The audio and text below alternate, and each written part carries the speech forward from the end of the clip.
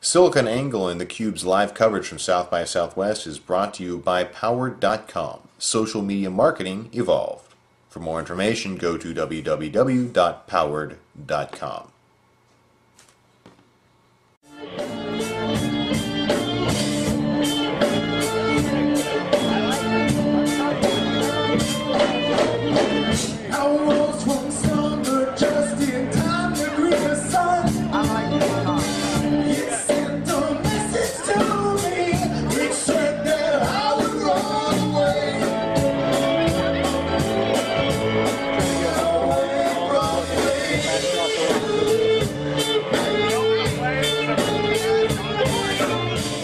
So there's Michael. He's over there doing stuff with the schedule, doing magic.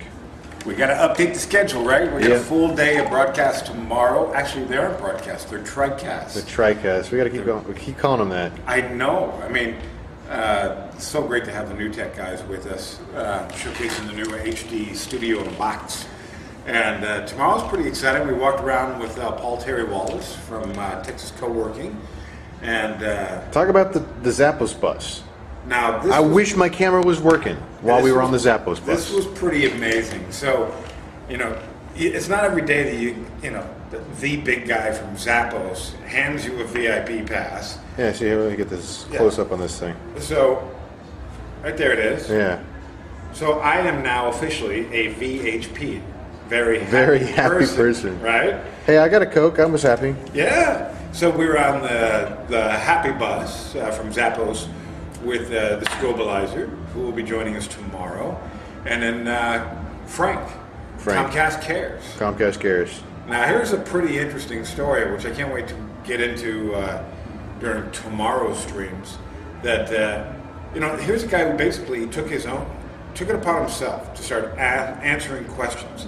And if you want to do a interesting search, do like cable, right?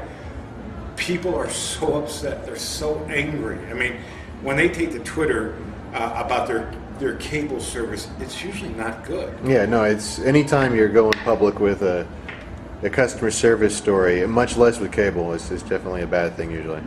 And he taught, I think, a lot of companies of really, how do you deal with this? One, there's transparency, and people just want a voice. They want to have a voice, and they want to know that their voice is heard. So we'll be talking with him tomorrow. With Joe Jaffe, right? Joe Jaffe. With Jaffe Juice. Yeah, from Flip the Funnel. So he really talks about what he believes is the new paradigm, the new shifts in marketing, which is really just communication. Yeah, he's a smart fellow. Smart guy. So all that is coming up. I think it was a great first day. Yeah. Really. It was fun to see Leo Laporte walk around with so you gotta flip the camera around because I gotta talk about Leo for a second. All right, now, so this is pretty interesting. Risen had a true fanboy moment. Yeah, no, okay. Let me talk about this. I'm going to describe it in detail. We're hanging out. What was the name of the place we were hanging out in front of? It was one of the parties, said or something. So we're hanging out over there. Who's standing there with Leo Laporte?